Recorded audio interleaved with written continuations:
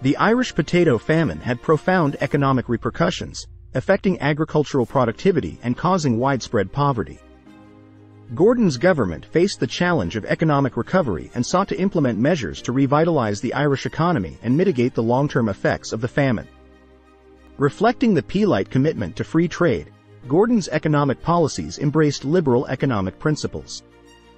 The government aimed to reduce trade barriers, promote economic openness, and encourage international commerce.